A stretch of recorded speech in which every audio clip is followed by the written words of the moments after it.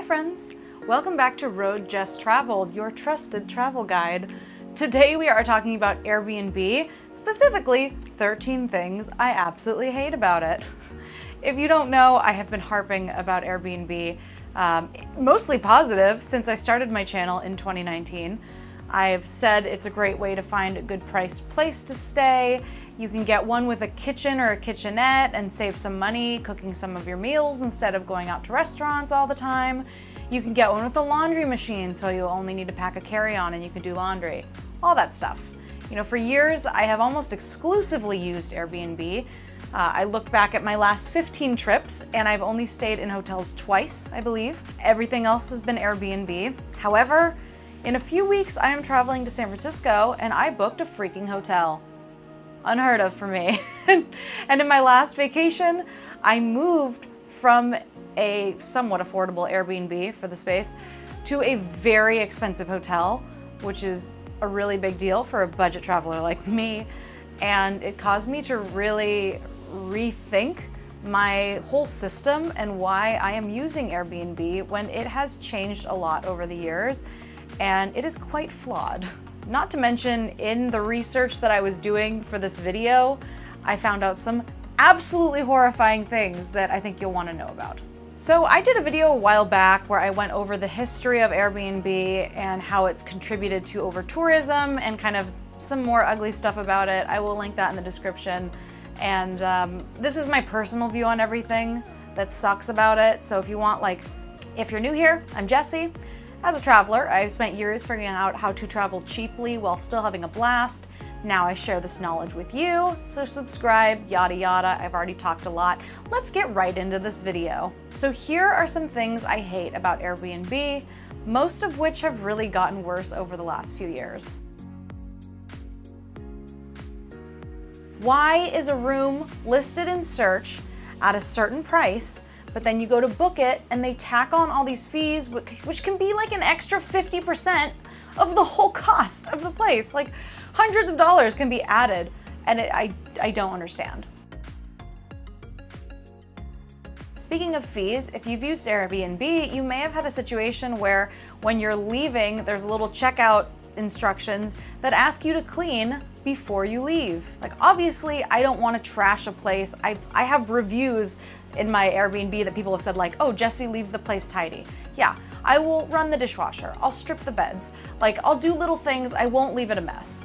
But I've been to an Airbnb where they made us take all of the trash out of the house and drive it down to a trash collection center and had the fucking gall to charge us a massive cleaning fee on top of that. And they also warned us that if we didn't take all of our trash out, they would charge us another fee. Why am I paying a cleaning fee if I have to run the trash out and do some of the cleaning myself?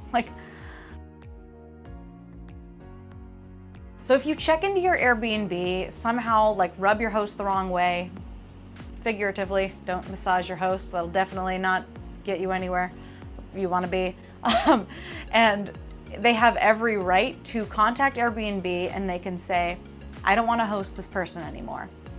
And of course, there are anti-discrimination laws and such, but they can just say, this person made me uncomfortable, no questions asked, you are being kicked out.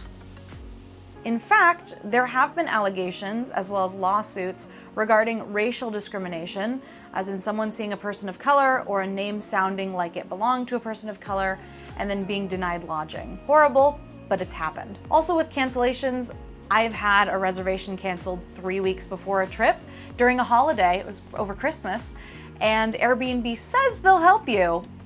And sure, they will send you a few links, but that's pretty much it. When I had my stay canceled 3 weeks ahead, the prices of places were triple what they were when I booked because it was so last minute. So it cost me hundreds of dollars extra, but don't worry. Airbnb and their fantastic customer service made up for it by giving me a $30 credit.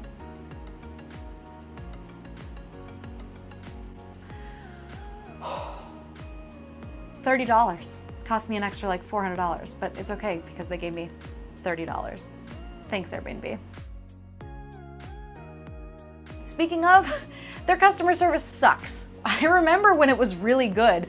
It was like 2015, my husband rented a home for Comic-Con in San Diego, and the host canceled it literally a week or two before, presumably so they could rebook with someone else for more, which I talk about in this video. It's a huge Airbnb scam you need to be careful about. But Airbnb not only found a really good replacement for him, but they covered the difference, so it didn't cost my husband a penny to get the new place. Now, those days of good customer service are long gone. Now they'll just give you a $30 credit. $30. Don't spend it all in one place. So I got really into Airbnb because at the time, you could get Airbnbs for so much cheaper than hotels. You know, you'd be staying in someone's spare bedroom or their guest house or whatever, and it would be like less than $100 a night for a whole apartment, and it was great.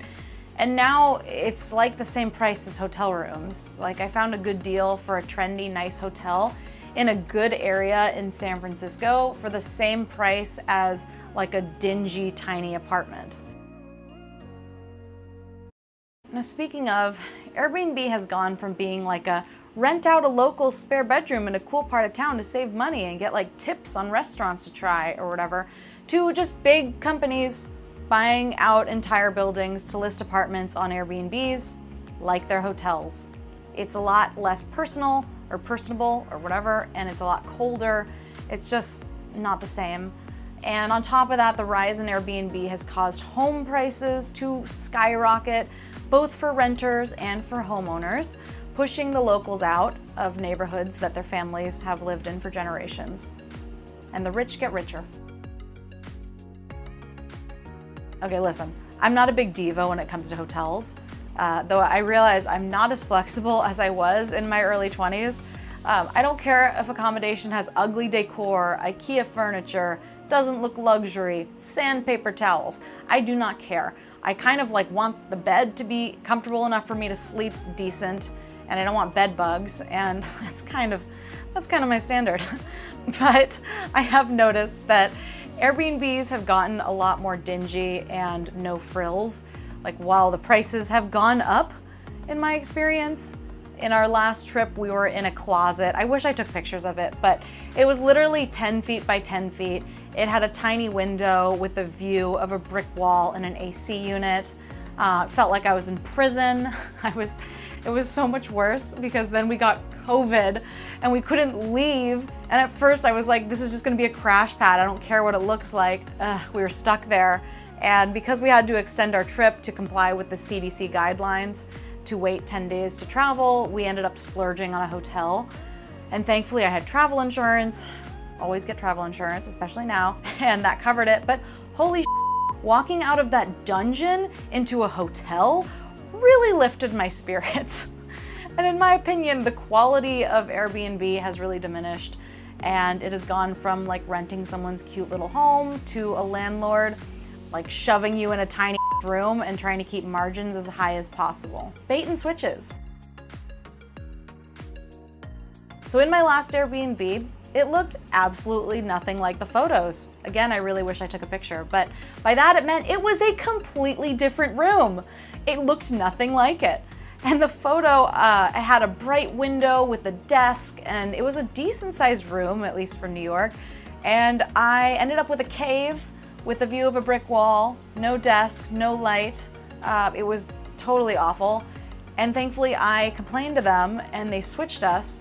But why can't you just give me the room that I booked? Like, why doesn't every listing just have the room? Why do you have to like give me, Sadly, that was a mild example of a bait and switch. On the website Airbnb Hell, which is a blog where people submit Airbnb stories, there are many accounts of bait and switches that go from like a decent or nice looking room and they end up in like disgusting or even unsafe situations. So I was in London at this flat, as they would say, an apartment, and when I was entering the building, there was this big sign that said, Airbnbs are banned. If we find out you're Airbnb-ing your place, you will be evicted, including your guest, immediately. Call this number if you think your neighbor is Airbnb-ing the place. So in the back of my mind, my whole trip, I was like, I hope they don't find out about this. while I'm staying here because that would really suck to get kicked out on vacation. Like, I just bought a condo in Los Angeles and HOA has all of these regulations about renting, and short-term rentals are banned and all these things. Like, and I don't blame them either. Like, neighbors often hate when the house next door is an Airbnb because there's a lot of foot traffic and parties, and it may attract some shadies and lots of stuff like that. So it's tough. There's some weird hosts on Airbnb. So generally, not all the time, but generally, when you stay in a hotel, you might have the occasional weirdo, but most of the people working there are polite and reserved and friendly, and they want you to have a nice stay so that they can keep their job. I can't think of a single hotel where I was like creeped out or uncomfortable from an employee there. I honestly can't. I can name a few Airbnb hosts that made me uncomfortable. My husband and I stayed in a woman's guest room near Yosemite as an Airbnb, and she was part of an MLM and was trying to sell us this like purple superfood powder that was gonna cure all our ailments and change our lives.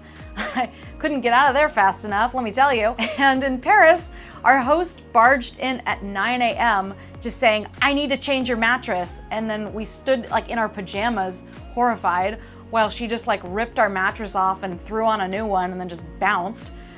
She also had a friend that was buzzing our doorbell at, not exaggerating, 3 or 4 in the morning. And like and wouldn't stop buzzing our doorbell until I opened, and then she was like, "Oh, désolé madame," which means I'm sorry. And I was just like, what is happening? What is happening? By the way, this host is no longer on the app, so I'm wondering if she got kicked off because she was so awful, but I don't know. I've also had wonderful hosts, so it's not all of them, but it's enough to make it a problem. Also, I just learned that according to Airbnb's website, the hosts are not thoroughly background checked. In fact, and I quote from Airbnb's website, "These database checks may not reveal comprehensive or recent criminal record activity." Not to mention, the only countries in which they attempt to run background checks are in the United States and India. Airbnb has listings in over 200 countries, and they only offer a limited background check, keyword limited, in 2 of them. I have stayed in Airbnbs in Europe and Central America and all over the US, and after learning that there is limited to 0 background checking, it's a little disconcerting. So in most states, hotels have certain regulations of requiring things for safety, like carbon monoxide and smoke detectors, you know, stuff that will detect things before they kill you. Airbnbs are different. Generally, the company only requires them if local laws specifically require these safety features for short-term rentals. Now, in 2021, a family was found dead in their Airbnb in Mexico because there was a gas leak and there was no warning to them because there was no alarms or whatever, detectors. They went to bed, didn't wake up. It's absolutely horrifying, you know, but why wouldn't Airbnb, after that happened, tighten up their policies? And I guess if we're gonna defend Airbnb, I should say that they do provide free carbon monoxide detectors to their hosts, but there is no verifying that they install them or keep them there. And who knows, are they in every room? Do they just give you one for an entire house? Like, I don't know. I've been to places where the listing says there are smoke and monoxide detectors and there are not. So I don't know. I know the odds of a carbon monoxide leak or a fire or whatever are rare, but why risk it when you know hotels are safer in that regard? So also, in my opinion, it's further proof that Airbnb and their hosts do not always give a shit about your safety. And those are, in my opinion, the worst things about Airbnb. Now, this was a really interesting video to put together, but I'm definitely a bit apprehensive towards Airbnb right now. Also, do you use Airbnb? Why or why not? What's your experience with it been like? I'd love to hear from you. Thanks so much for watching. If this was helpful, feel free to give it a thumbs up. I'm also on Instagram, check me out there. I post new videos every other Sunday and shorts in between, so subscribe and I will see you next week. Happy travels.